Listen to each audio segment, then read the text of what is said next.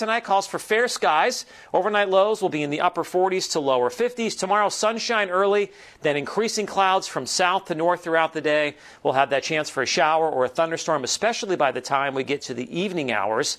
Temperatures will be mainly in the 70s, lower 70s south, upper 70s north. My 3-degree guarantee for tomorrow is 76. If I can hit that high within 3 degrees, we will donate $100 to the Crivets Area Food Pantry, and we did that on Saturday. I forecast 65, and the actual high temperature was 67 degrees. Now, that frontal boundary I just showed you